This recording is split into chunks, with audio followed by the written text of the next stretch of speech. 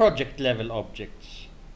I encourage you to view the project level icons and the system level icons and the document level icons, standard item level icons before viewing this, because the objects, the project objects are objects that are at the project level, means they are children of a project and are project icons, use project icons or generic or reference icons, exactly like system objects.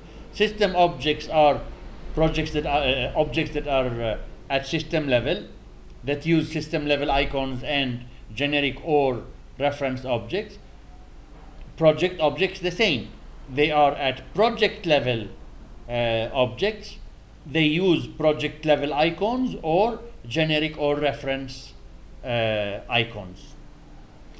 Let me move here to another. Let's talk about project objects, for example. This is the project objects we have. This is project issues and set of reports, proj all and s reports. These are project objects, means when you expand on a project you see all the project issues, for example. They are documents, it uses pdoc all icon. Okay, so we are project objects, it is called dash project issues and it uses the icon pdoc all.